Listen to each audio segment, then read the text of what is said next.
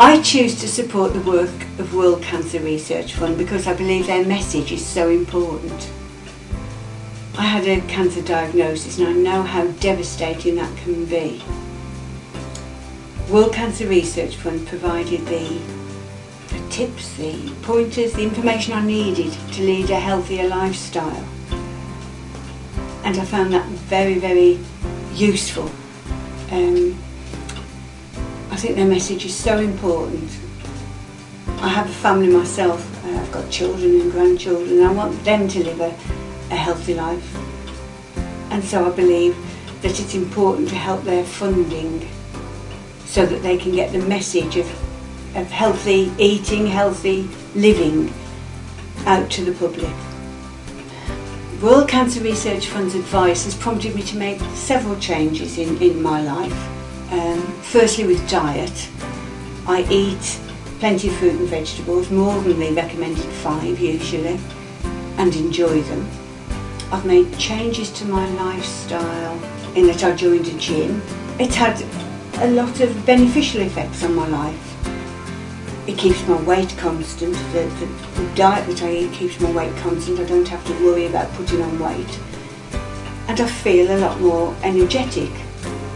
I know it makes a difference. I think all of us would like to know how to prevent cancer.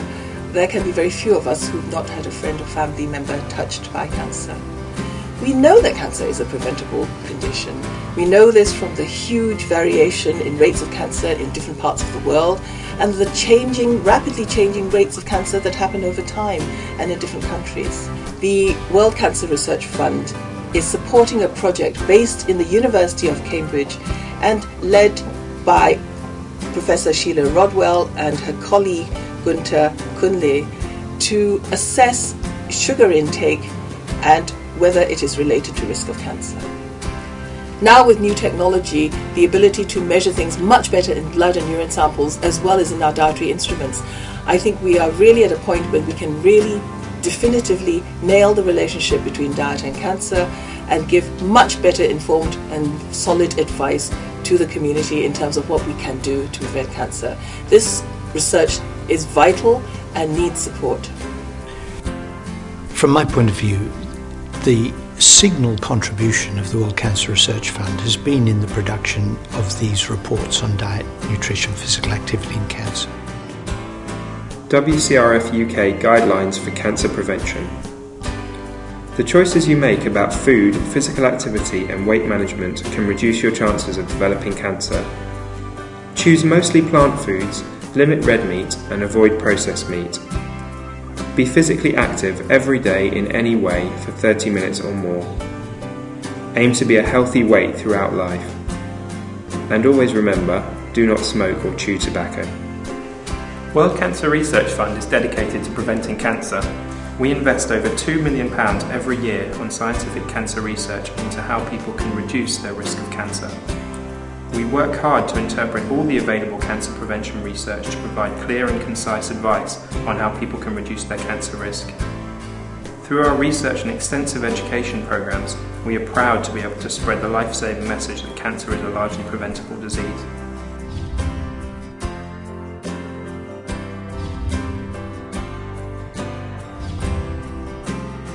I've always wanted to run the London Marathon since I was young.